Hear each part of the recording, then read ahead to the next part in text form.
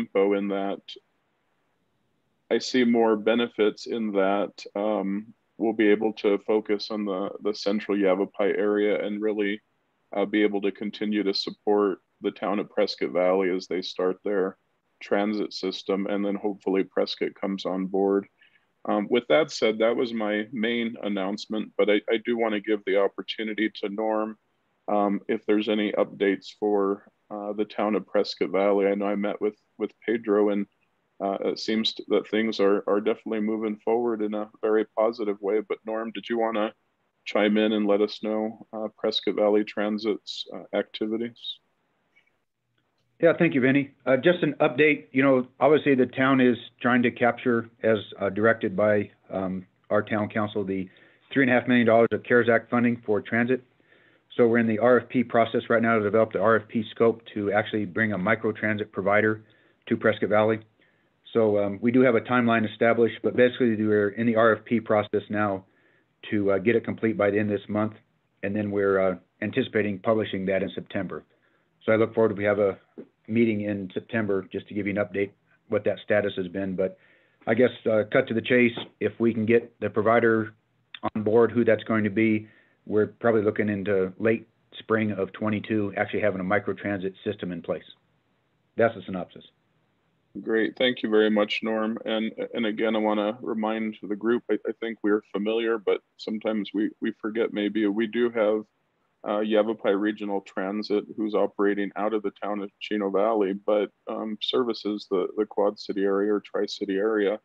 And maybe in the near future, I will extend an invite to Ron and Sherry to come and give us an update on Yavapai Regional Transit's activities. But as we look to get Prescott on board, I want to acknowledge that Yavapai Regional Transit does service and come into the city of Prescott. So what we're looking to do is to really get Prescott support to kick it up a notch. So that's all. That's my updates at this point. Happy to take any questions.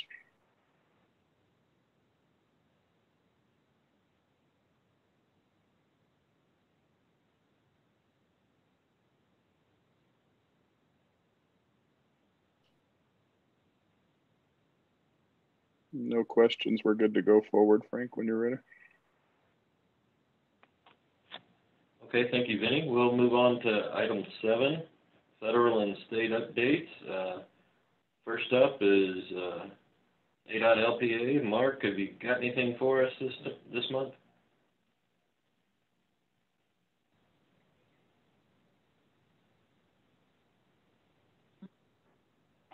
There we go. Unmuted. I do have something this month. Good morning, everyone. Members of the Central Yavapai Planning Organization. Happy to share with you some upcoming items with local public agency at ADOT to help you with possibly obtaining or working through federal aid funded projects. First thing is just an update or reminder, the standard specifications book, red book, ADOT updated and is in effect as of July 1st, 2021. So all projects being let for construction should be using the 2021 standard specifications. Much thicker than the old one. The other reminder is, I know this is a bit dated as well, but January 2021, the roadway design standard drawings were updated, so those are online. Anybody using the ADOT roadway design standards. And moving along to my announcements, September 2nd is the next LPA training. Again, a while back, the process side of our local public agency section did a survey to all local agencies and COG MPOs, primarily the non-MAG region agencies. What were some items that might need to be discussed in a training opportunities? And they're up to Module 5 on Thursday, September 2nd at 8 a.m. to 12. They'll be talking about clearances, environmental, right-of-way, and utility. That's a virtual meeting. So again, 8 a.m. September 2nd. September 9th, Thursday at 10 a.m. I'll be bringing back the Everyday Count Stakeholder Quarterly Meeting.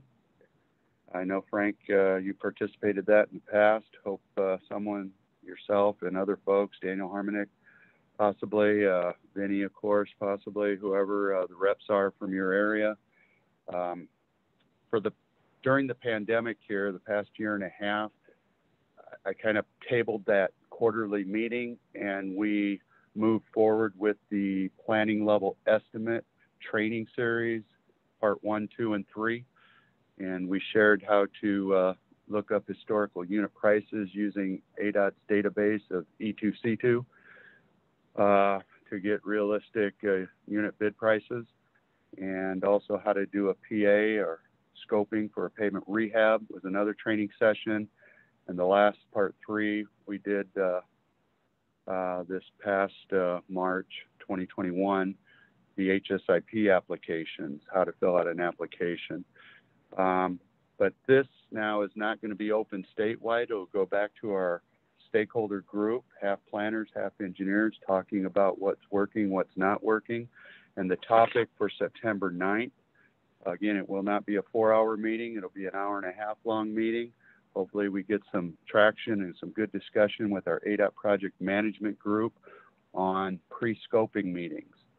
We've talked for a year and a half of focusing on and peeling the onion of planning level estimating to get the right number programmed up front. But after the program's done and you come a year or two later to initiate a project, and you come to the ADOT LPA group to initiate and establish that federal aid project, to go what I call from box 1, the planning and programming box, to box 2, development, we do a relook at that document of your application, of your estimate, of the backup documents, and we say, before we move forward, we establish it and we say, look at the scope, schedule, budget. But after we establish it, we hand it over to a project manager who's going to carry the baton, so to speak, in the spirit of the Olympics, track and field, to hire a consultant. And that's where we may run into some issues or challenges with costs being too high and tasks not all being identified, or maybe changes in a field condition may have changed over the course of the last year or two before the funding became available to move the project from planning and programming to development. So the discussion isn't going to be here today with me talking. It's going to be with a panel of project managers with ADOT PMG group, what they do with that baton or that project establishment in setting up a pre-scoping meeting before they hire the consultant and get the what they call SOI, statement of interest. And we would revisit, is there enough funding programmed and planned to cover what project you all want to do? And that type of discussion, I hope, could maybe bring some innovation, some ideas, maybe fix some things. Again, wishful thinking it maybe, but trying to get some rubber to the road of how we can make some change in delivering federal aid projects. So that is the topic for September 9th.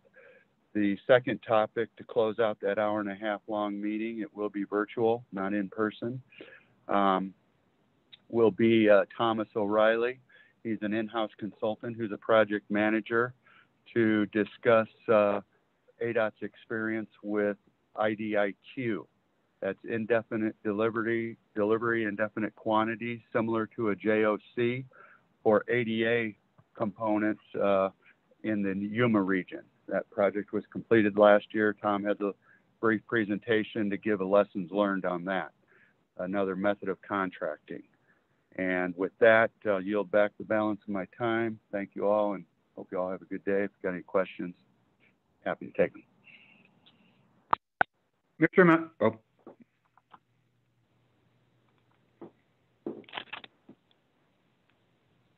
Oh. Go ahead, Norm. Ask away. Yep. Mark, while I have you here, we have a discussion. I had a discussion with Vinny yesterday on just the fact of federally funded projects. We have some HSIP applications we're going to have on the agenda. I think it's item number, I don't know, number 10 on today's agenda. Question for you, Mark. There's small projects basically in the world of public works construction, 600,000 to maybe $1.5 million. Typically, federal funding is a one-size-fits-all. You can do a $10 or $50 million project with the same overhead that you put on a small project. Go to directly my point.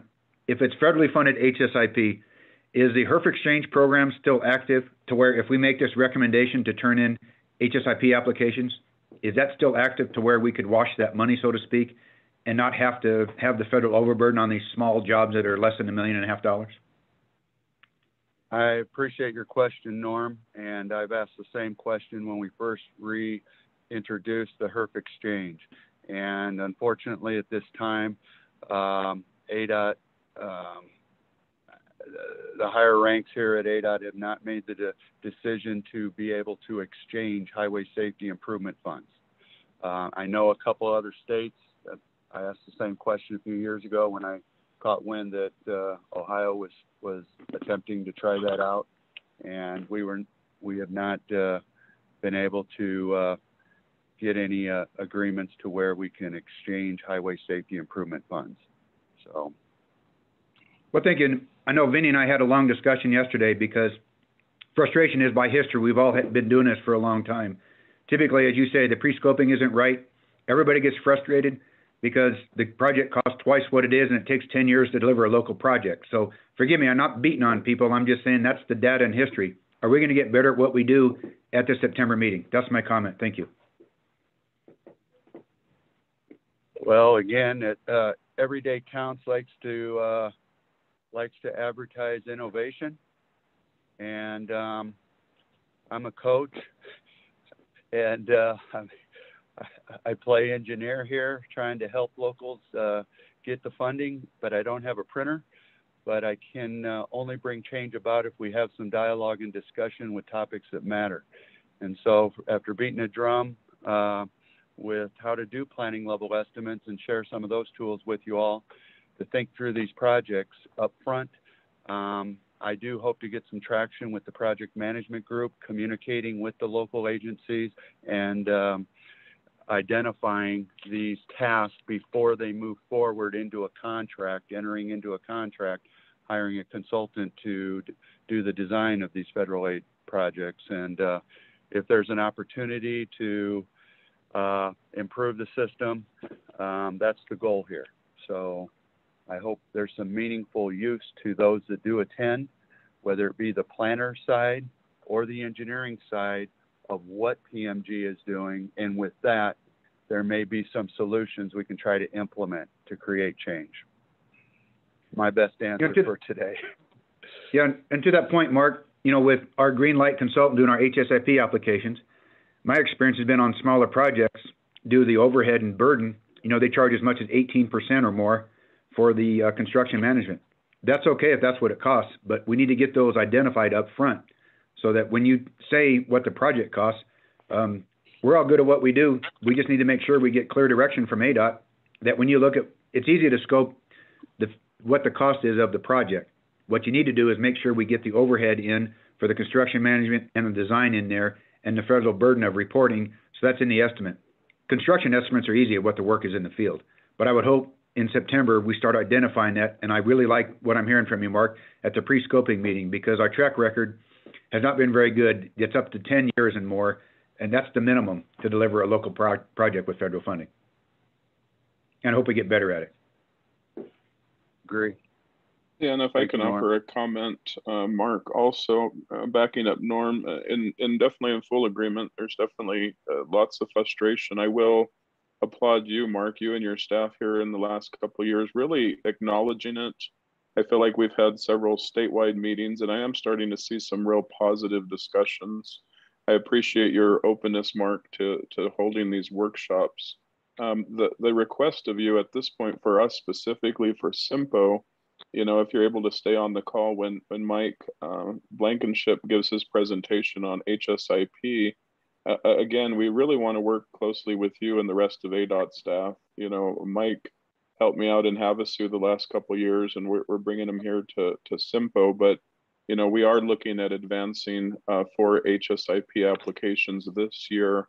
And one of the points that Norm brought up, and I share his concern, is, this isn't till what, fiscal years 25, 26, and the amount of things that can change between now and then, with the locals being fully aware that they're on the line for it. And well, Simpo's, working with Mike to prepare those applications, scoping cost, we really need to set the locals up for success. And to Norm's point, if this thing gets, beyond not only 4 or 5 years out, but 10 years out, really poses a lot of issues. And we've run into that with the HSIP program.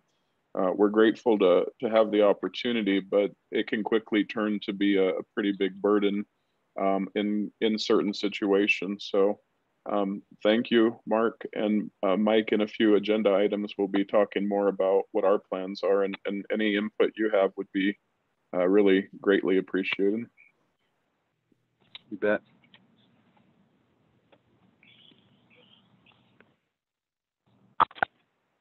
All right. Anybody else have any comments or questions for Mark?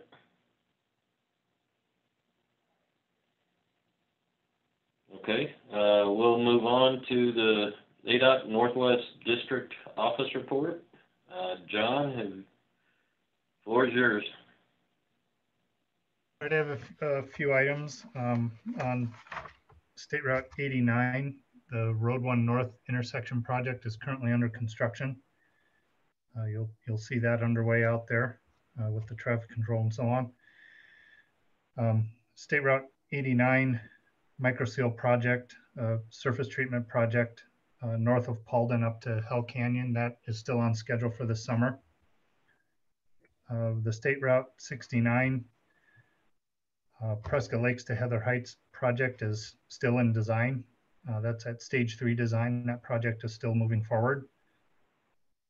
A side note for Simpo, the State Route 69 Spring Lane intersection project, that signal installation project, is taking place this week.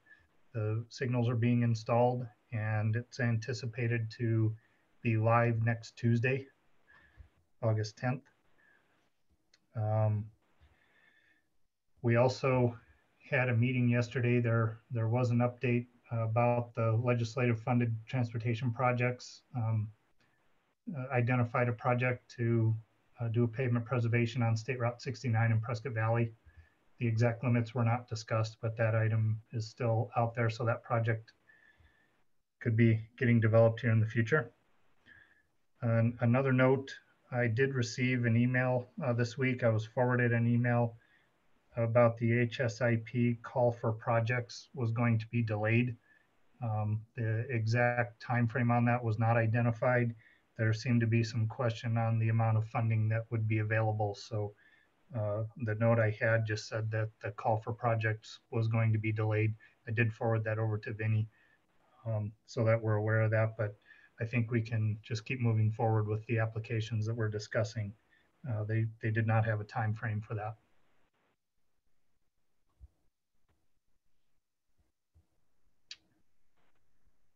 Thank you. Okay. John, I have a question. Has there been any official updates on the district engineer position that you could share? I do not know an official update. The last word I heard was that the project has been advertised and closed, and I guess applications are being reviewed. That's about all I know. Okay, thank you. In case any of you Any guys other put it in questions? for it. Yeah. And two, just a clarification, Frank, the update also that I heard is it's I think they advertised the position as a district administrator. So I think they've, if you will, opened it up from the district engineer title to a district administrator, allowing for, I believe, someone other than an engineer or additionally to be able to apply for that job. Yeah, I think they were trying to relax the requirement of the registration for that, and some of the documentation I saw had both descriptions. It was described as district engineer, some described it as district administrator, some of them had a slash in between the two. So And then a quick question or comment, John. I heard yesterday from ADOT staff that the 69-169 roundabout, the minor district funds were approved for ADOT to move forward with. Is that correct language I can say? Yeah, correct. I apologize. I was reading through my notes of the meeting yesterday and accidentally overlooked that. It was identified, funded for design in fiscal year 22 and construction in fiscal year 23. And we'll be working on getting that started. Thank you. Thank you. Yep.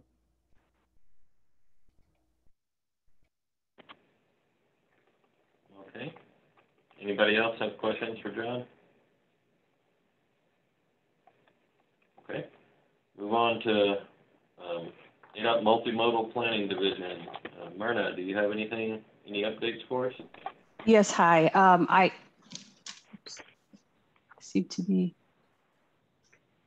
hello? Okay, good, I'm sorry. Yes, I do have a few items to update the group. As John Latier mentioned, the HSIP call for projects has been delayed. I wanted to expand a little bit on what Mark was discussing earlier in terms of the cost estimates being possibly going out of date by the time the projects go into construction. So I kind of want to extend this out to the group in that MAG, the way they've been doing it in the past couple of years is they've been updating their estimates on an annual basis, applying a index so that at least the cost estimates are kept up with the annual inflation per se, so that by the year the projects go into construction, basically the estimates would be in the dollars of the year of expenditure. Now that would be something that we could consider. I will bring that up in Mark's meeting. I understand that the scope of projects between MAG and what would be built in the Simpo region would be drastically different as well in terms of scope. However, there is, we could consider possibly, revisiting those estimates on an annual basis so that at least they are kept up with the current year's cost of construction. That would be the only way I can think of to keep those estimates up to date. Okay, so next item would be the P2P workshops will begin in October. The exact dates will be determined and emails will be sent out. My last item would be there are 3 studies that are being conducted in FY22 at MPD. Freight study will be conducted and basically an update of the previous one. Also rest area update of the 2011 study. And then the last one that's starting this year is a sign structure study. Basically it's prioritizing and standardizing sign structures that could possibly need to be replaced. So, and so that would be a statewide study. That's all my updates. I'll be happy to answer any questions. Just a quick comment, Mr. Chairman. Myrna, thank you so much for that idea as to what MAG is doing and reviewing those HSIP cost estimates annually. From a staff standpoint, let me know if I can help you ask ADOT of support for something like that. I think that's another way to stay on top of it. If we could review the cost every year and index it, I think that's a pretty great idea that we haven't had the opportunity to do in the past. So let me know how I can help with that. Thank you.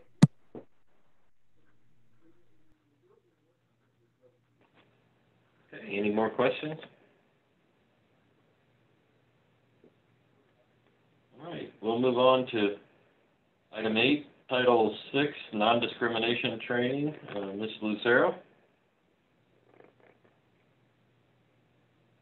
Yes, good morning. I'm going to go ahead and present. screen.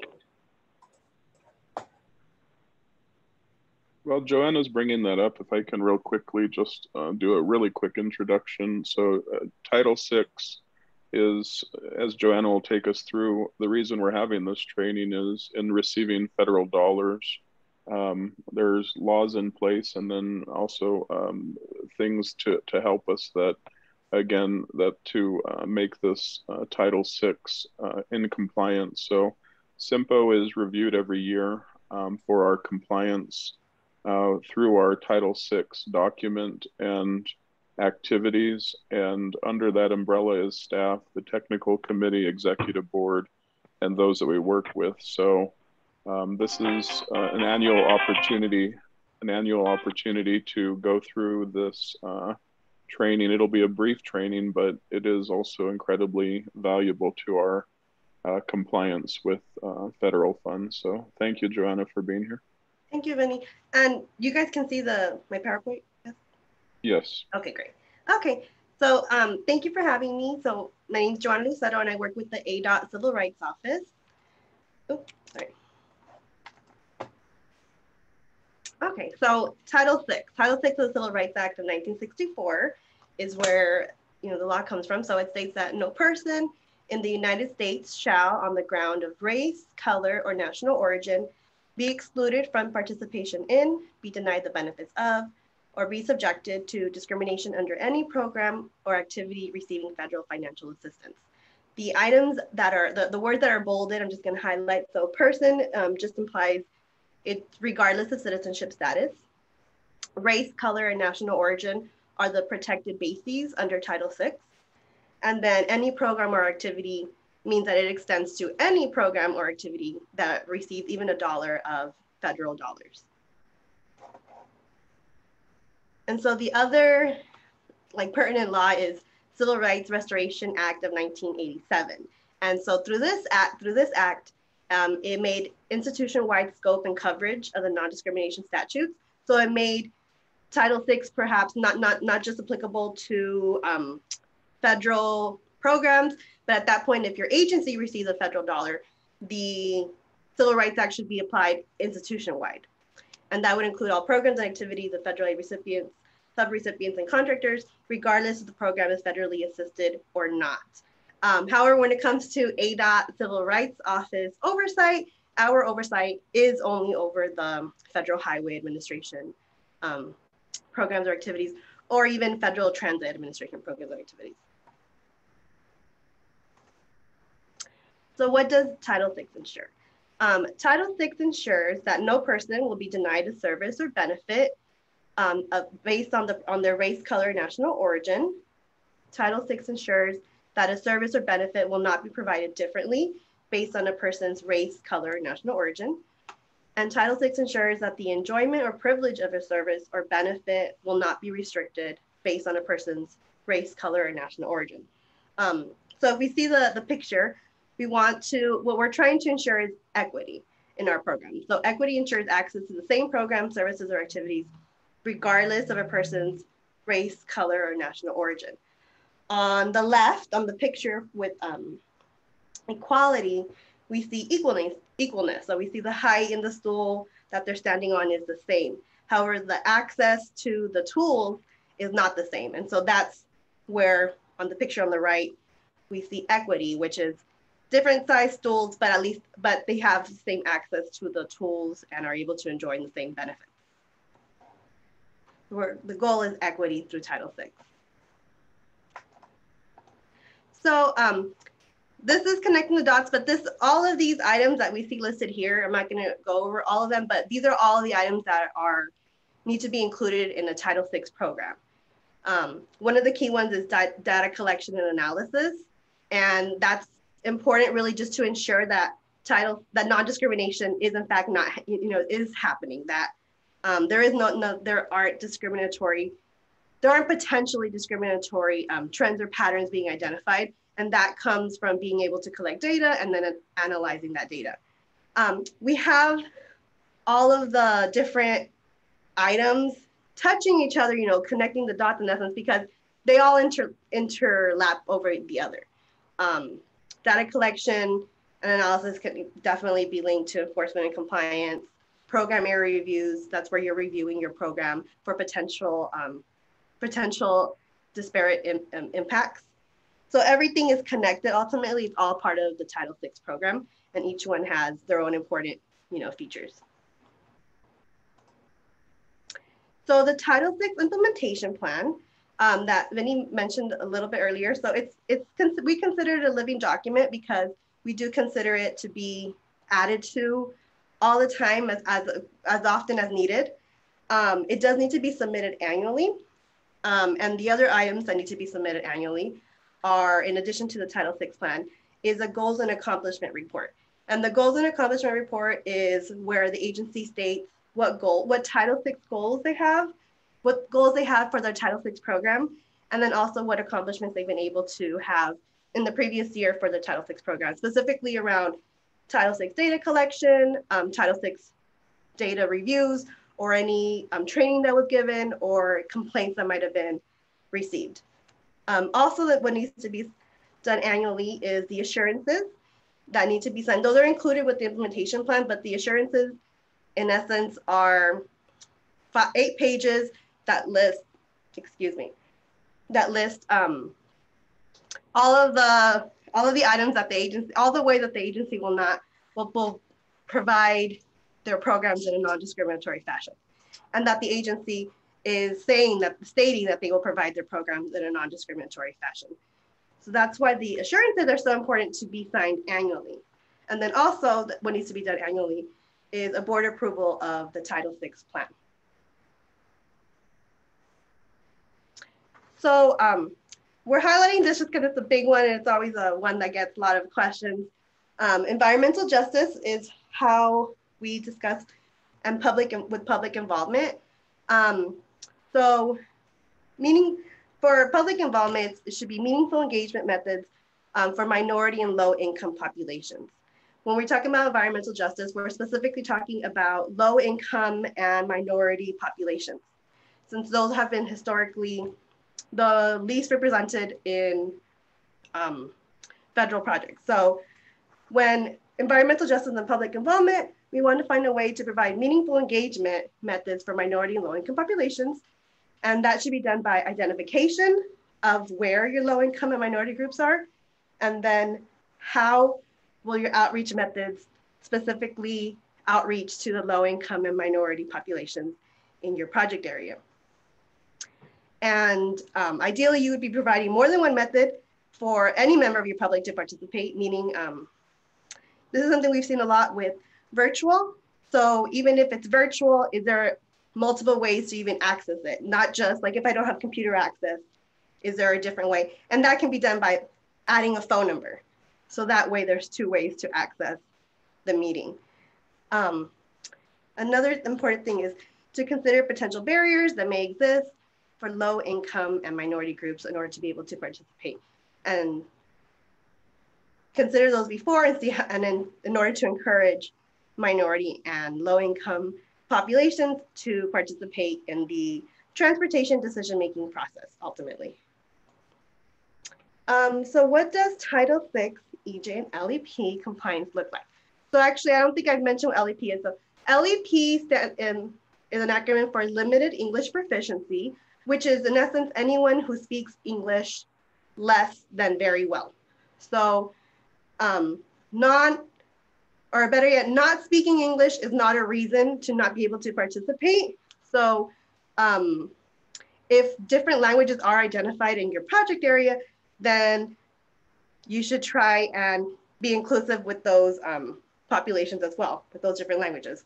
And that could be done by providing notices in multiple languages and giving outreach at that point in multiple languages as well. Excuse me. Actually, I'm not feeling well. I'm like very sick. So I'm like all flustered. So EJ and public involvement, some other examples of that would be with partnering with your local nonprofits and school districts in order to engage more with the community, and accessible meeting locations and times for potential populations of low income and minority populations. Title VI and public involvement it's important that the public is aware of what their rights are, and the public has access to the transportation decision-making process. And again, that is done, there's no limit to how the agency can choose to, make their public meetings, or really any part of the transportation decision-making process. We're not limiting that just to public meetings. It's any information or anything that is part of the transportation decision-making process. And how is that inclusive to multiple different diverse populations, perhaps not the populations that maybe typically would come to a public meeting in a traditional sense, on a Wednesday, at 5 p.m. or something. But trying different times, even providing meetings at different times or at different locations. Those are all different ways that can be inclusive to helping encourage low income or minority populations to participate. And so that's it. I hope I didn't speak too fast, but this is our contact information for ADOT. And again, my name is Joanna Lucero, and I'm happy to take any questions if there are any.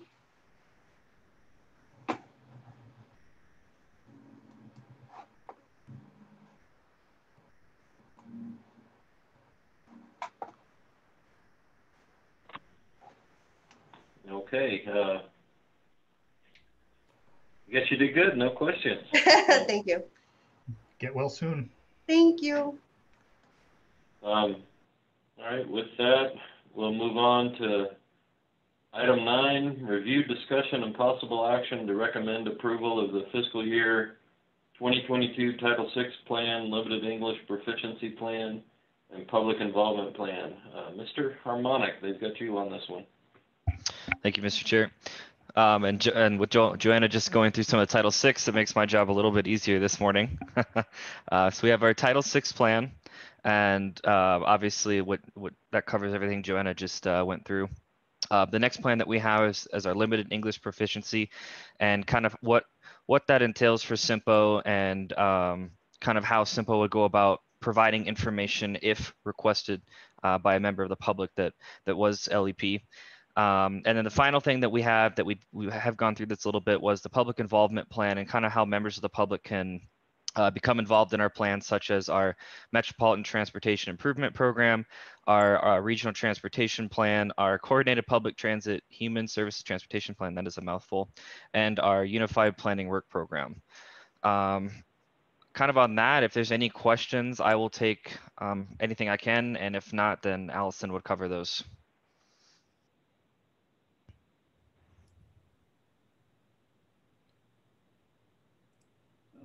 Mr. Chair, I got a question. Okay, go ahead. So my question is these plans that we've developed here, have we had some semblance of these in the past? I'm not recalling these in the past, so. Yes, we have had these in the past, and Allison or Vinny, maybe you guys can hop in there a little bit as well. These are based on prior versions that we've approved through the past, correct? Yes. Have there been significant changes to them? Yeah, the there's only been. Oh, go ahead. Sorry, Allison. There's just a few updates that we've made, and they're minor. It's kind of just keeping up with the live document, like Joanna mentioned, making updates as we're made aware of them. Understood. That sounds good to me.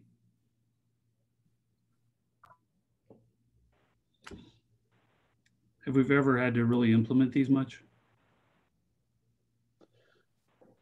I guess, Dan, to me, that the plan itself is implemented as it stands. Have we had to exercise a complaint? No, we haven't received any complaints. But the plan itself is implemented. It's fully implemented and in place. We just haven't had to exercise any discriminatory accusation or issue at all. Very good. Thank you. Mm-hmm.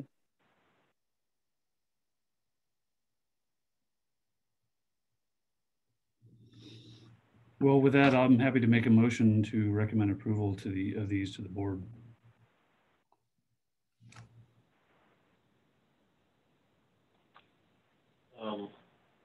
Okay, is that, I guess, are we ready for that, Dan, or did Allison have something to go over? Or? Nope, I think you're ready for the vote or the action to move forward to the board. All right, Frank.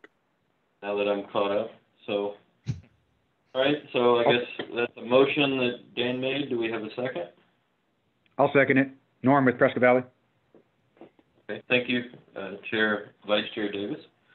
Have a motion and a second. We'll call for a vote. All those in favor? Aye. Aye. Aye. Any opposed? Okay, sounds like the motion carries. And let's see, make sure I'm on the right item. Item 10. Review and discussion possible action to identify projects to be included in the highway safety improvement project or program, I guess, as long as it's a P, it works. HSIP applications. Daniel, you want to lead this off? Yes, thank you, Mr. Chair. Over the past couple months, we've been discussing with the TAC and Mike Blankenship, who is on the call today, and trying to identify projects in the area for HSIP applications. What we've created so far is on our list, we have 4 potential projects so far. We have Williamson Valley Road, which would be a left turn lane at Sisinski Road. We have Gale Gardner Way and Fair Street, which would be installing a traffic signal. In Prescott Valley, we have Lakeshore Drive, Papago Lane to Badger Road, which would be installing paved shoulders, pavement markings. And then the last project that we just identified recently was on the SR 69 west of Walker Road, and just east of Walker Road, right around the Costco area on the 69. There's been a few fatal crashes that have involved kind of crossing over lanes and dealing with head-on accidents. So we are looking at adding raised medians. And on that, Mike, is there anything else you'd like to kind of hop in on any of those projects? Sure. Thanks, Daniel. Just a couple of things. There on the first one, Williamson Valley Road, we did up that, and all of these are preliminary. Obviously, ADOT hasn't come out with the official call, but based on the application that they used in the past, we've come up with these benefit cost ratios. So in coordinating with Yavapai County, we did up the cost estimate by $100,000 to $850,000 for that left turn lane, still getting a nice BC ratio. And the last call for projects, the last project that actually received funding, so the project with the lowest BC ratio that still received funding was a 6.9 BC ratio. So anticipating it'll be similar in terms of the number of projects that get funded and that are sent in for applications.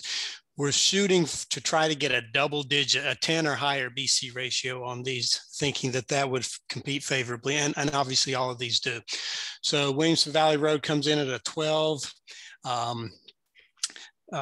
Gale Gardner Way, the signal installation just under 11 for BC ratio. Norm's project there in Prescott Valley comes in with a very high 16.6. And with all of these, we do want to make sure before the final applications are submitted, or the draft applications to ADOT for review, that all of the local agencies are comfortable with those cost estimates. And I won't rehash what you guys have already gone through, but it's very important. And then just recently here in coordinating with ADOT Northwest District, that last one there, and we'll probably need to update the title there because it's really not widening to 6 lanes. The widening will be just east of Walker Road, where it starts narrowing down from 3 lanes eastbound to 2. There's been some issues there where it merges down to 2. So it would widen that 3rd outside lane and keep 3 lanes for another, it's about another 0.4 of a mile or so of widening, but just in the one direction eastbound.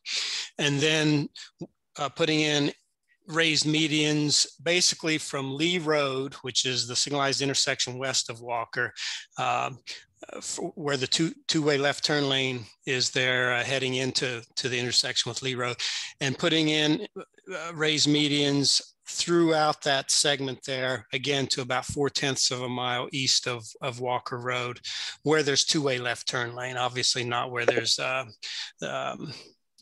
individual left turn lanes there. And we're showing 2 BC ratios and 2 cost estimates for that last project there with ADOT. The million would be for a basic 6-inch raised median. The 1.3 million would be if ADOT was interested in putting, they're calling it low profile median barrier, but the higher barrier, similar to what they've used in the past over there. But either way, that project there on 69, again, is coming in with a pretty favorable BC ratio. And the other thing we tried to do here was kind of spread the wealth. So you've got the county, ADOT, Prescott Valley, and City of Prescott, hopefully receiving projects out of this. We did look at a location over there in Dewey Humboldt, and I know that's well, it was on 69 at the intersection with Kloss. There has been a fatal and a serious injury crash coming off the side street there on the east. And in discussions with ADOT, that one is not in the access management plan, and there's really nothing that could be put into an HSIP application now, but ADOT is definitely willing to have discussions and work with Dewey Humboldt on some other types of modifications there, whether it's limiting some of the access in and out of that intersection or what it might be. So I guess with that, I'd kind of open up, see if there's any questions, comments. I have just wanted to thank you for having the look into that. This is John Hughes for Dewey. Just wanted to thank you again for looking into that for us to keep it on the radar in the future.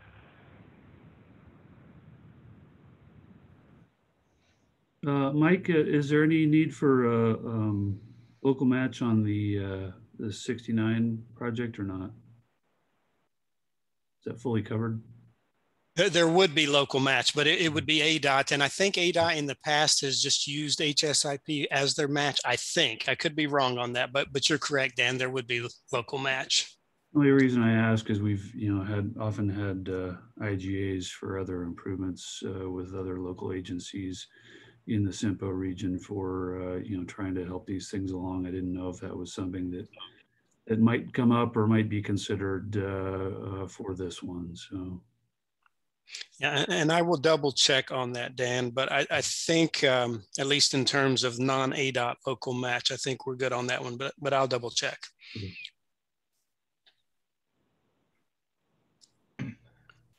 Mike, this is John.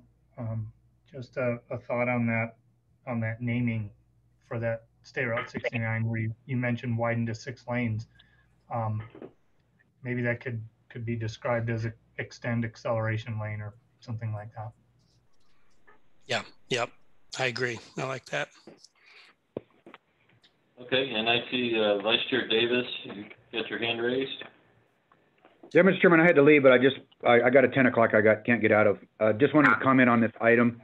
My recommendation would be as a TAC, we should recommend on priority on the BC ratio so that, if it gets massaged later by the electeds on, political, that's okay. But I think as a TAC, we ought to recommend them in priority according to BC ratio. And my other question too is just want to comment, how much money is available? I know they delayed the funding, but do we know the aggregate amount statewide? Norm, typically it's about 35 million per year. So for this 2-year cycle of fiscal 25-26, there should be approximately 70 million. Again, that could change. And I think it could change. Typically it might drop a little, but I think it could actually go up based on the infrastructure bill that's working its way through Congress now, because they have upped the amounts for safety if that bill does pass. And I think that might trickle down to the HSIP programs also. But typically it's been about 35 million a year. Mike, am I understanding what's the maximum dollar amount you can turn in for a project? 5 million max, 5 million max, 250,000 minimum. Thank you. Yep. I got to go, guys. Thanks for your time today. Thank you, Norm. And just to follow up a little bit on that, Mike, as far as recommending projects, I think BC ratio is a good idea, but as far as how it works with the state, do we just submit them and they they just kind of go in the pot, so to speak, and the committees rank those, or does any recommendations come into factor in that? Am I asking the right way? Yeah, if I understand you, Frank, it's recommendations don't impact once it gets to ADOT. It'll be ranked based solely on the BC ratio. But I think if I understood Norm correctly, maybe he was thinking if for whatever reason SIMPO or your executive board decides to only go after 3 out of these 4, maybe it's the ranking there from the region before you submit them. That sounds great. I appreciate that. So. Yeah, that makes sense to me. So, okay. And I have a question for you, Mike, on maybe not directly related to Lakeshore, but it made me question maybe what we think of when we're looking at our local pavements. As far as shoulder width, does the width of the shoulder, when you look at these, does that have an effect of the benefit or the safety improvements, as far as does a wider shoulder give you a better rating, or does it depend on speed, or do you know off the top of your head? So the short answer is yes. So a wider shoulder in general, you're going to get a higher crash reduction factor.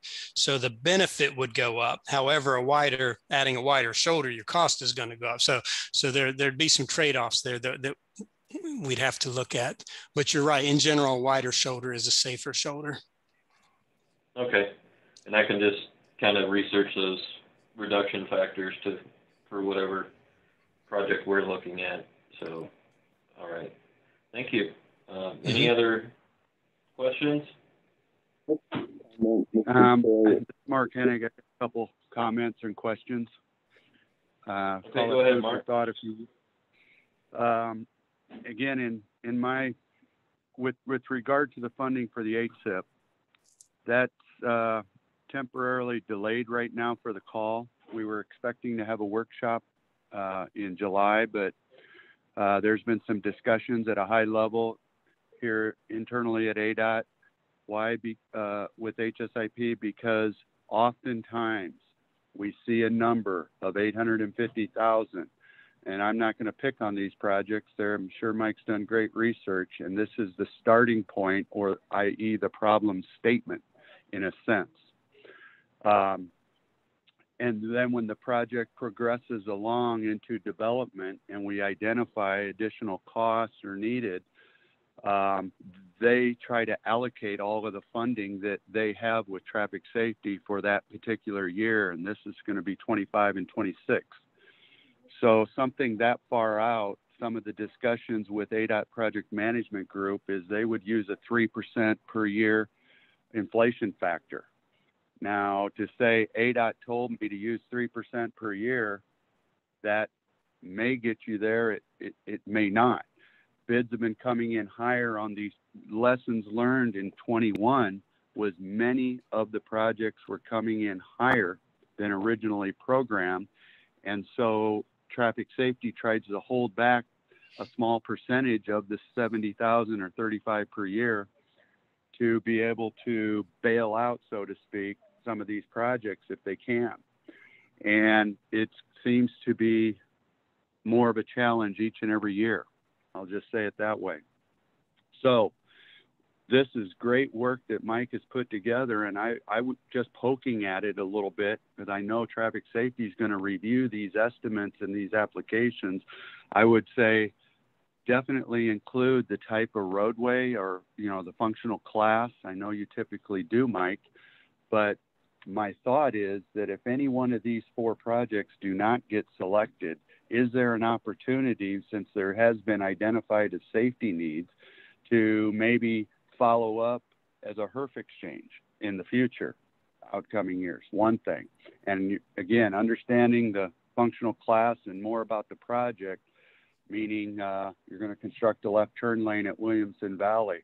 I had to recommend taking a close look, or Mike, does that 850 include design and construction with all the clearances, or was there potentially some other issues? I know a number of widened shoulder rumble strip projects that were low dollar projects but we get into the design and there was no funding there to extend the many pipes that needed to be extended with the shoulder widening. And so, again, this is a great problem statement, but what gets selected and programmed 4 years from now, will we be able to move forward to design and construct it, are the questions that I really want to ask the TAC member agencies in these areas to help Mike or to give the comment. We want it to be successful. And these are just some lessons learned and some thoughts. So my apologies. It went too long.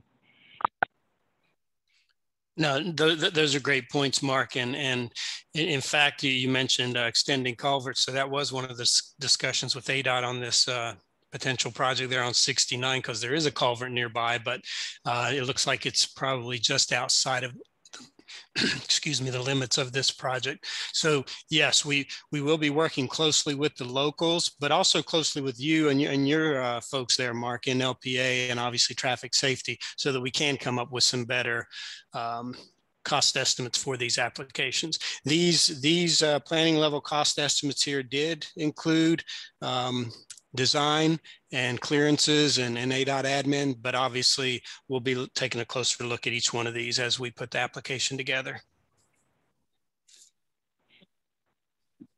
Sounds good, Mike. Thank you. A comment from the city of Prescott. Ian couldn't be with us, but he did submit an email. Again, city of Prescott's fully in support of the project as listed, especially the Gail Gardner traffic signal. Mike, he wanted to also let you know that they're doing a warrant study for that traffic signal. It's not currently done, but it's scheduled to be done later this month. To help you out with the application. Okay. Yeah, I actually meant to ask about that because I know they were talking about doing one. And yes, ADOT traffic safety will require that. If it does not meet traffic signal warrants, this application will not be selected for funding.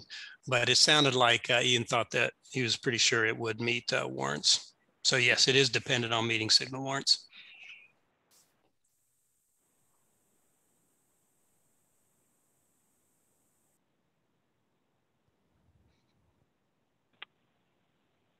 Okay, any other discussion?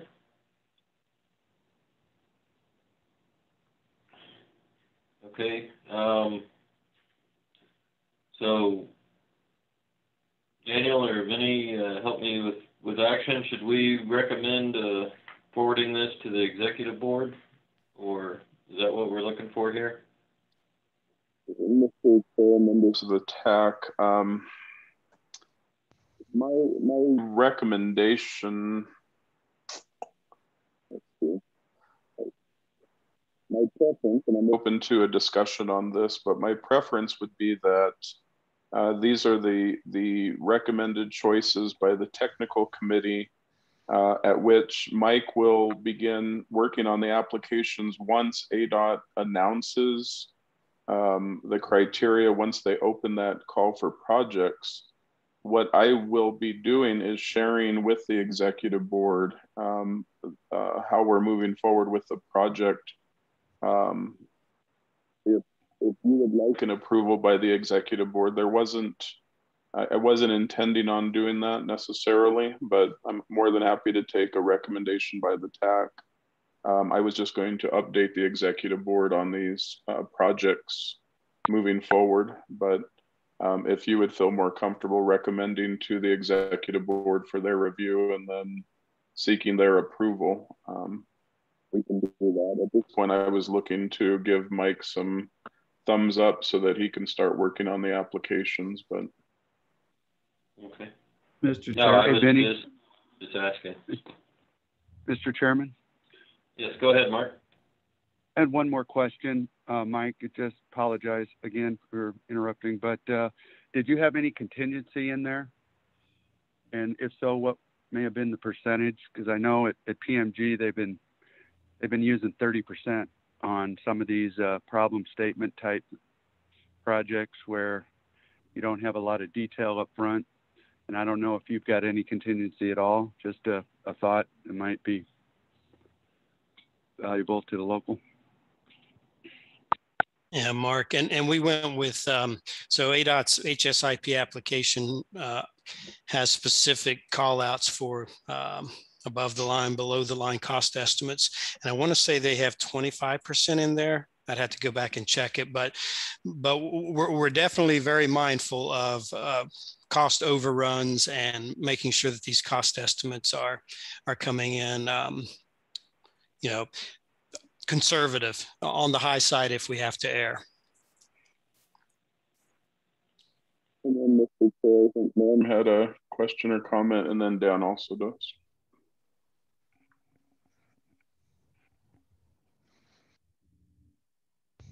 I think Norm had another meeting to go to.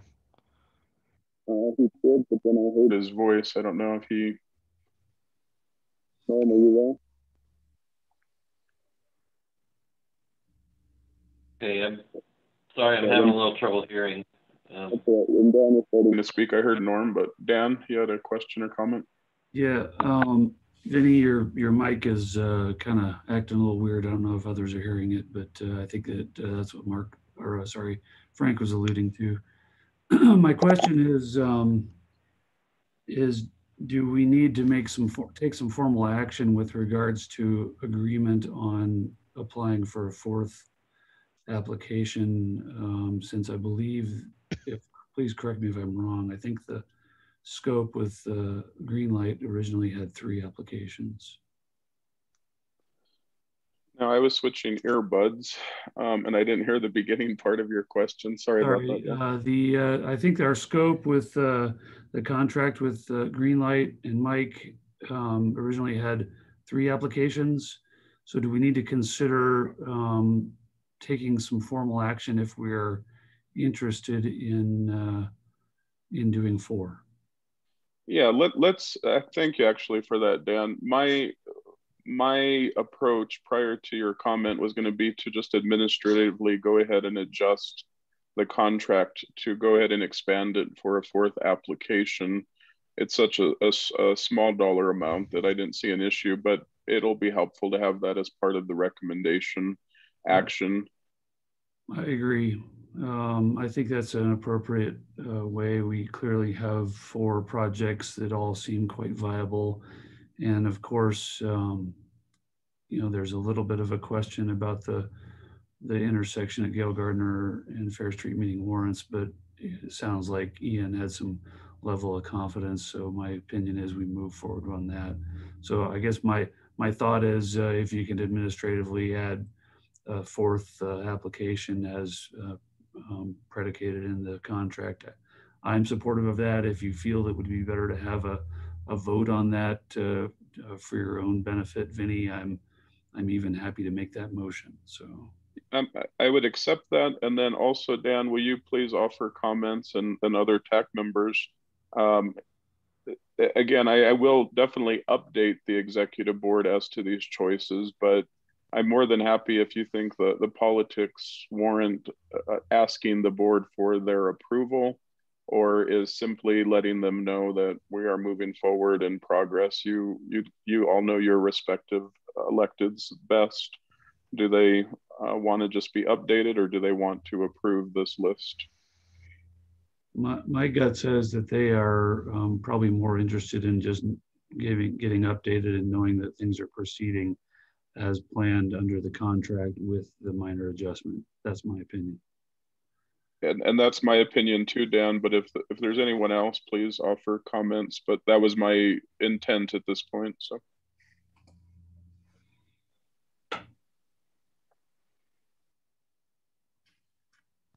All right, Dan, I think the action's for you to lead us with the recommended. All right, I'm happy to just make a motion to have the SIMPO administrator make a minor contract adjustment to add, I think it was an additional $5,000 cost for adding a 4th application for HSIP. So that our contractor knows kind of what direction he's going. I'll second that. John Hughes Dewey. Okay.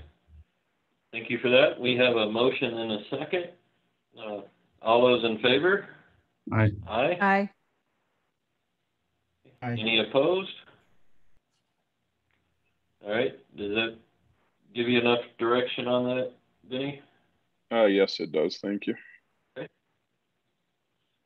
Awesome. And I will just note on closing that for those interested, I know as far as Chino Valley, there weren't too many projects or any on this list, but if in the backup data in the packet, I think there's 3 projects ADOT's already received funding for on Highway 89 up north of Chino. So that's where some of that has already been taken care of through ADOT. So I want to thank ADOT from Chino Valley for that. And we'll move forward. I believe we're on item 11.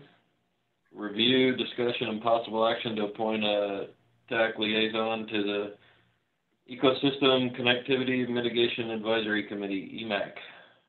It's back to you, Vinny. Thank you, Mr. Chair, members of the TAC. In returning back to SIMPO and evaluating the various projects, committees, functions, and so forth, in reviewing the Ecosystem Connectivity Mitigation Advisory Committee, or the EMAC, definitely a desire, especially on their end. And just a reminder that this is an advisory group under the technical committee. So this is a group that provides a review of projects and then gives recommendations to this particular body as it relates to the ecosystem. In talking with that group, again, there's a real passion, eagerness to be actively involved. It's a group that wants to have a voice and be able to review projects, and looking at maybe ways to improve the engagement.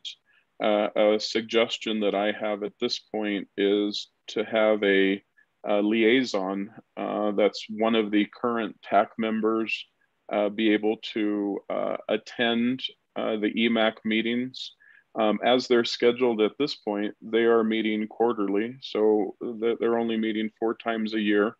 I know everyone's schedules are busy, but I would be looking for one of the TAC members to step up today to be able to attend those meetings. And again, the intent here is a greater connection between the TAC and their advisory group, the EMAC, better project communication, and ultimately better effectiveness of the EMAC. You know, we after the retreat should have some projects, very specific planning projects that we would be engaging the EMAC for their review and recommendations. But I really believe it would greatly help both the TAC, EMAC, and the overall SIMPO organization if there was a liaison that was a TAC member working with the EMAC group, attending the meetings, attempting to provide communication also back to the TAC.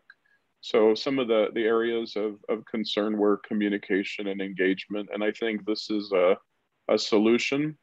I will say there was a recent EMAC meeting, and on the way there, I quickly asked Dan Cherry if he was available to attend the meeting, again, as a TAC member, and just help me, you know, be able to offer some guidance and support to the EMAC group.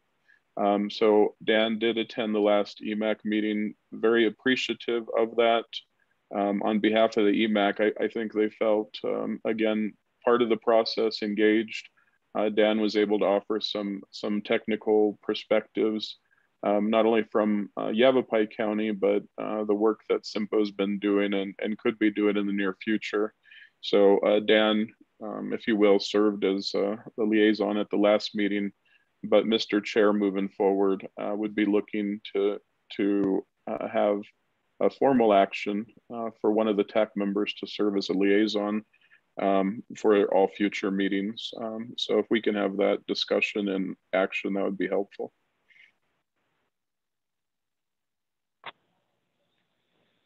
Okay.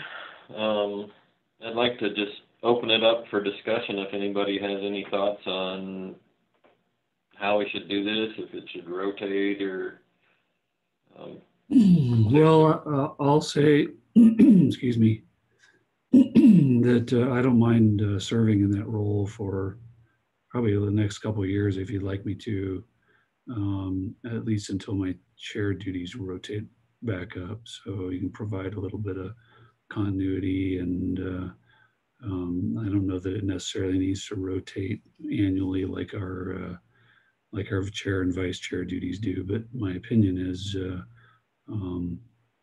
I think Vinny's ideas are excellent. I think having some presence there by a TAC member in the EMAC meetings is of great value.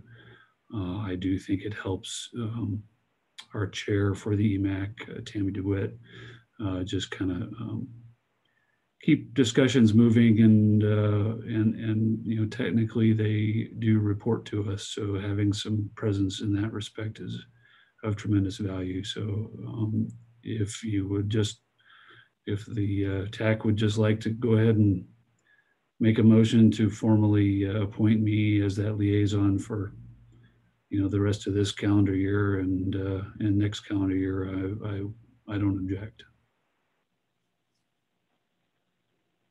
Okay, and Dan, my recommendation would be after maybe that term that we look at this position at the same time that we look at the other positions, the chair and vice chair, revisit it then. What do you think?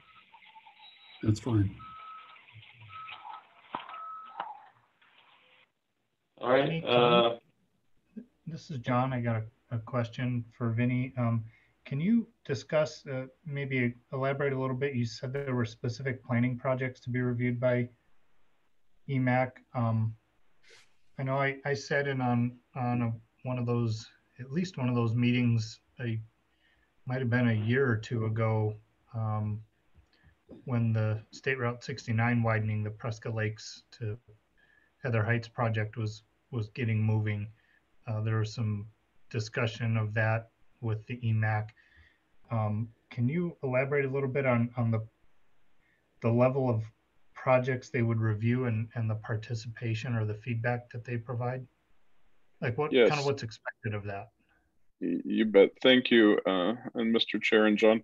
Good question, and I'll respond to it. So that would be a good example moving forward. And at the retreat, we're going to be talking about our next 5 years worth of projects, of planning projects, at which we'll be looking at the Sundog Connector, Great Western 69 Master Corridor Study, and 89A and 89 studies. So John, in the context of those in particular, we'll use Sundog Connector and Great Western as examples. What Dan and I attempted to do at the last meeting, or trying to do, encourage them. Number one is knowing that these projects are coming soon, some sooner than later. You know, we, number one, wanted to get them started on established studies for both Sundog Connector and Great Western, get familiar with those particular projects. If Sundog Connector ends up being our next major planning priority, then again, their work will be ground level up as to what aspects might intersect with their focus of, again, the ecosystem, the connectivity, the wildlife mitigation. So they would be able to begin their recommendations to you as a TAC. You know, what in the planning study and the scope of study is reasonable, a request from them, a recommendation to you as a technical committee for the planning studies moving forward. How much environmental or wildlife mitigation can we put in the scope? What are you comfortable with recommending? What are things that we might be able to look at? You know, I think looking at 69, you know, there were discussions as to wildlife overpass and crossings both above and under the road. As I understand some of those discussions, you know, it seemed as though their engagement was a little bit later in the process, number one. But then number two, clearly there's always a cost issue. These are high cost propositions. So another part of their process, John, or of their role is to also seek out funding opportunities that could be part of these projects, federal, state, public-private partnerships. But bottom line is they would be recommending to you as a TAC, whether it's part of the planning study or the implementation of the project. But I would say that's my response. Does that make sense, or do you have further questions? No, thank you. I appreciate that. I thought it would maybe help to discuss that, clarify a little bit of that expectation and participation.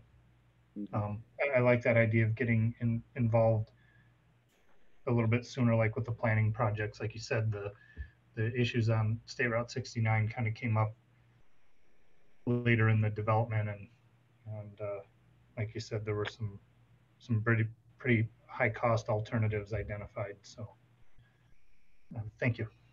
You're welcome.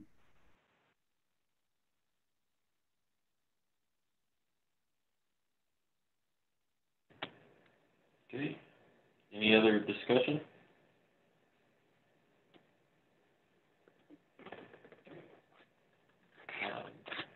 With that, I think I'll go ahead and take the lead and make a motion that we appoint Member Cherry as the liaison for the EMAC committee for the remainder of this calendar year and next calendar year.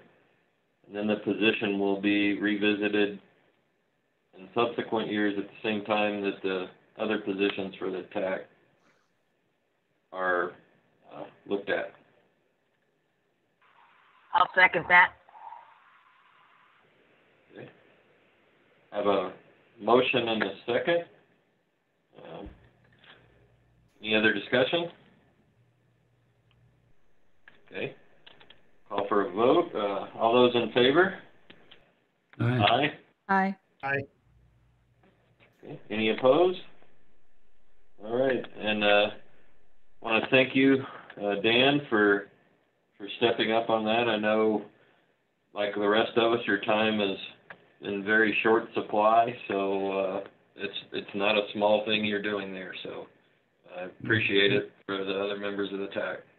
Thanks, Frank. I appreciate that. I figure it's all part of the same goals here that we all have, so I don't mind.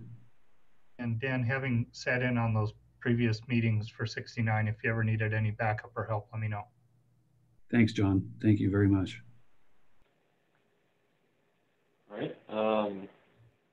So I think with that, we can move on to item 12, review, discussion, and possible action to recommend approval of the RTAC priority projects for the SIMPO region. Back to you, Vinny. Thank you, Mr. Chair, members of the TAC. Just a heads up, I'm going to just talk about this briefly, but I am going to recommend that the action be tabled for it and that we actually move this item to the September agenda. And I'll explain here in just a moment for that. With that in mind, my first week back at SIMPO, this was a discussion. Again, reminder to the group, we are working with our advocacy arm, if you will, Rural Transportation Advocacy Council, and the 10 MPOs and COGs that are in Greater Arizona, basically outside Phoenix and Tucson, work through RTAC for advocacy on a state level and on a federal level. With that said, the MPO COG directors and then also their respective RTAC board members have all agreed to go after one-time funding for Greater Arizona in the next state legislative cycle. The dollar amount that we have set is $50 million. If you remember from Kevin Adams' previous updates and maybe my updates, this past year, there was one-time transportation funding, a little over $300 million that the state legislature went after individual projects. John Latier mentioned one of them that is out in the town of Prescott Valley. that is awarded $4.7 million for that project. That's an example of one-time funding projects. That 4.7 is part of, again, over $300 million worth of projects. Number one, we're grateful for any monies that come into our region. So that's the biggest point. But number two, the legislative process can definitely work around the work that you all do as staff, the work that we do as staff. So we would like to work better with our state legislature. And we think that this is one way of doing it. This doesn't at all prohibit them from identifying projects like 69 in Prescott Valley. They can still pursue that. But what we would like to say is we have identified real priority projects in our regions. And of those projects, we would like to see them funded. If successfully awarded the $50 million to Greater Arizona, it'll be divided based upon population. SIMPO would then receive just under $4 million. For the sake of this conversation, I'll just call it $4 million.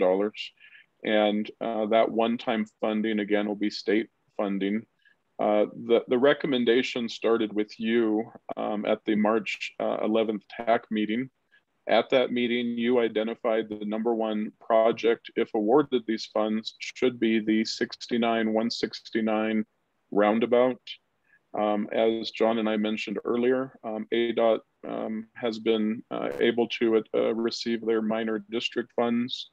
And at that time, I asked you if that was the case, because that was looking optimistic, what your plan B was. Your plan B that you identified to me at that point was the State Route 89A on-ramp construction. Reminder, we are currently doing that planning study as we speak, so we don't know the final recommendation, but the regional transportation plan does estimate a solution to that on-ramps at around $2.5 million. So we penciled in that amount as if we were to receive the 4 million, that 2.5 million would be identified for the 89A on-ramps at the intersection of 89 and 89A.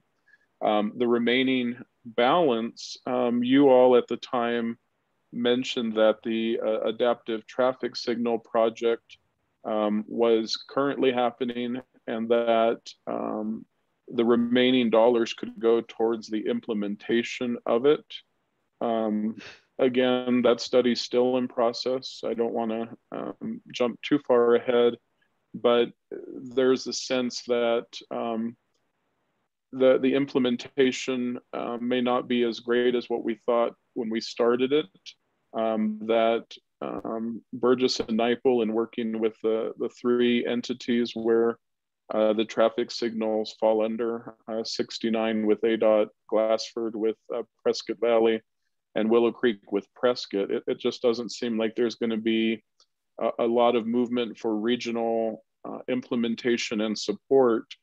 So what I'm saying is there's still, if in fact, and this will be at the September meeting, is what I'll be looking for your primary discussion and action.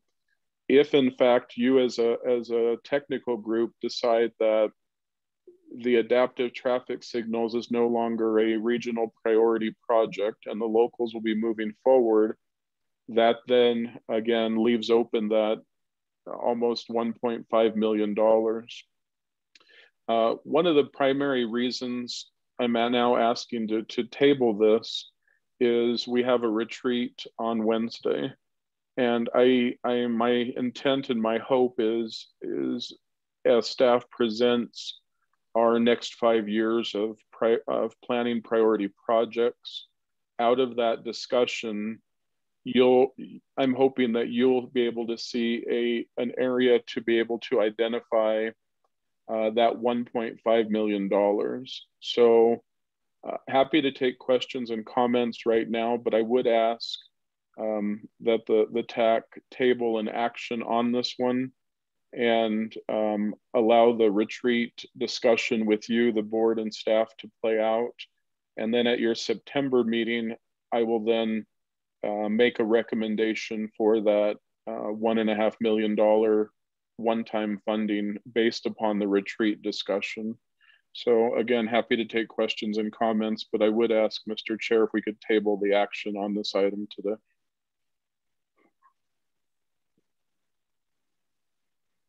And John has his hand up too.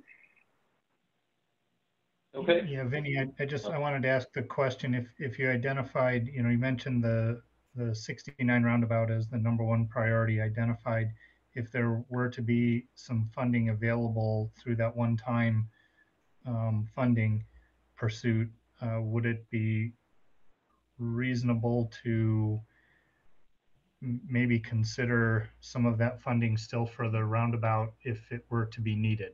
I know looking at the budget that was identified with that district minor, I think I'm just wondering if it would still be possible to try to have something available for local participation if it were needed. My immediate answer, John, would be yes. What I would ask of you would be for the September TAC meeting to bring back some additional information if in fact you believe that is a possibility, and let's present that to this TAC and say, what are the dollar amounts for the project as it stands? What is the award amount? And again, what might be a reasonable request? But again, to me, that still remains the #1 project for the region. So to me, it would be a discussion to have, and then the TAC make a decision as to being able to still set aside some money for that. Okay.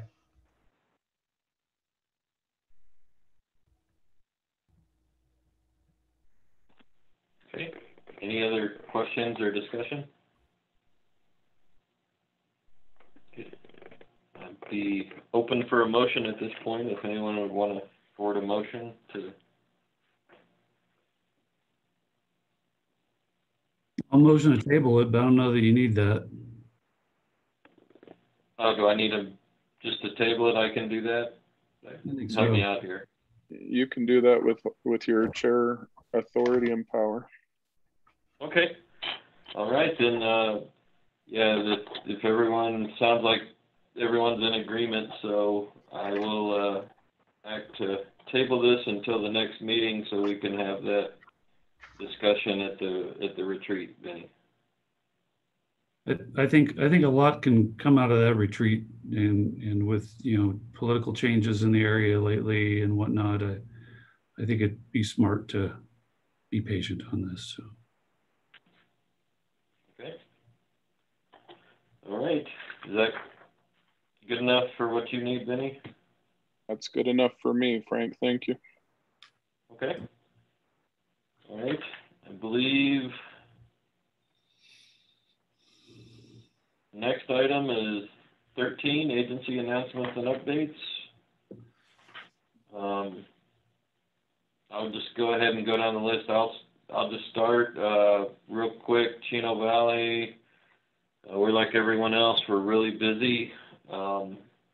We did get a local project on 2 North by Safeway. It's all complete, but final striping. That project somehow managed to wind up a month ahead of schedule. I don't ever guarantee that the town can do that again, but there's a big benefit to get that project done before school opened, especially with the ADOT job of 1 North. It was, when both projects were open up for a little bit, it was getting interesting with traffic around here. So if that's open, we've got a lot of other projects going on, and still dealing with COVID issues. No news on any changes as far as local lobby hours or anything, other than I would let folks know it's always subject to change. So with that, we'll move down a little bit, see if Norm is back or wants to provide any comments from Prescott Valley. Okay. I think he had to drop off. We'll move down the list. Mr. Hughes, anything with Dewey Humboldt? Just road maintenance from the flooding, but other than that, we're kind of quiet at this time. I appreciate everybody for doing the things that they do, and yeah, we're kind of humbled and quiet right now in Dewey. Okay. And Ian's not here, so we'll move down to the county. Thank you, Mr. Chair. A few updates from us. We've got storm cleanup going on all over the county right now. It's been a pretty good monsoon season so far. It's been a little hot the last couple of days, but I'm hoping the rain comes back. But it's kept us busy. Pretty much had to drop most everything else we had going on with our roads crews and first get roads open, and now we're just kind of cleaning out ditches that are full of sediment and opening up pipes and whatnot. So it's progress there.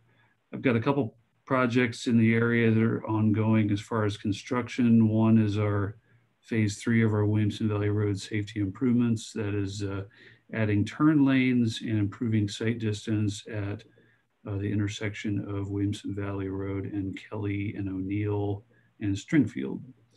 And so that is ongoing. I expect it'll go at least another couple months. We milled up the existing pavement this week, and we've been hauling a lot of material out there right now as we're lowering the roadway about 3 feet for improved sight distance.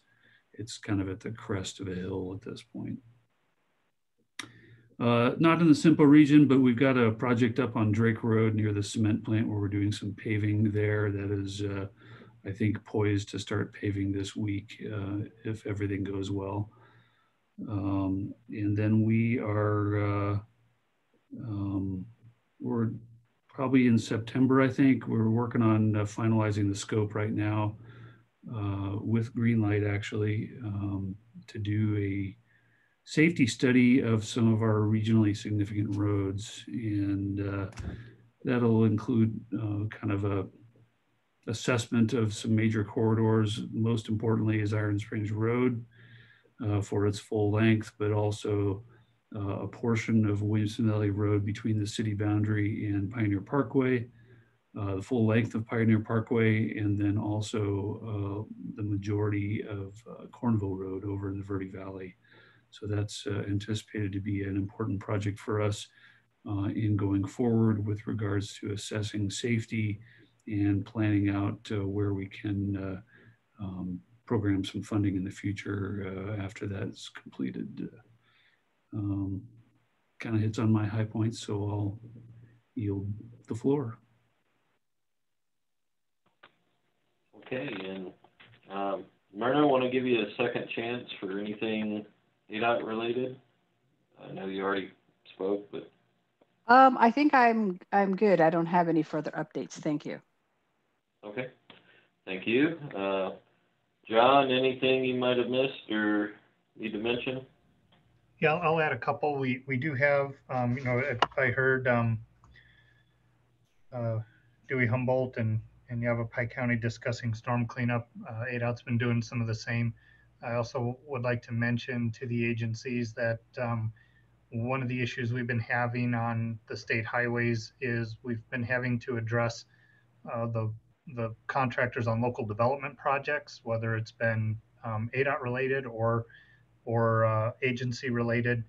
Those development projects, we've been seeing material getting tracked out onto the state highways, and so we've been asking the agencies to make sure that their development projects are using best management practices to keep unnecessary material off the highway. I know during the heavy rains that's hard to do, but we need quick cleanup and good maintenance from the development crews on the projects. And we do have, there are 3 projects out on State Route 69 that you'll see that are active. The Maverick gas station at the corner of 69 and Country Club at Fane Road. We've been working with that developer to get some geometry issues corrected with the intersection before they before we're going to allow them to work in the state highway. We're doing the same down at 69 in Kachina, where there's a new development for an RV lot going in there. They're making some modifications to that northeast leg of Kachina that will eventually tie into become a Prescott Valley arterial. So we're working on that project as well. You'll see some activity at that intersection. And we're also working with a developer down at 69 and 169. That cabin development is going in for at Prescott Valley. And that's the development that we're working on coordinating with the 69, 169 roundabout. So I wanted to give you those updates. They're not directly related to SIMPO, but those are activities you might see happening.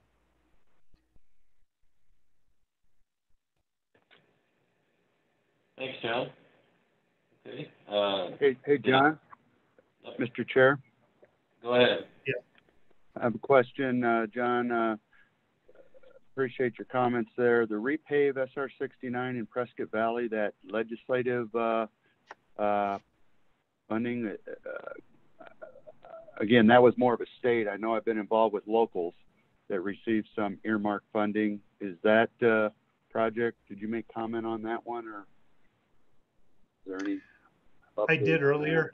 I mentioned that earlier. I didn't. I just mentioned that it was I identified as a project, but that the limits were not specified yet. Okay, thank you.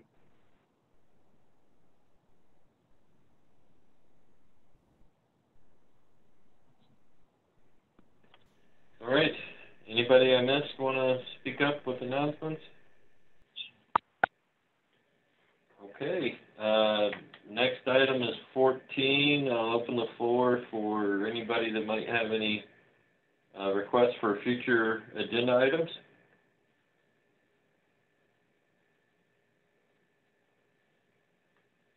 Okay.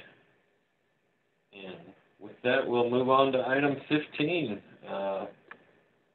I'll go ahead and ask for a motion for adjournment. I'll motion adjourn. Okay, you have a motion, a second? I'll second that. And all those in favor, aye? Aye. Aye. Aye. Okay. Thanks all. I know Good we job, always Frank. do Got that. it done under 2 hours. Yeah, finally.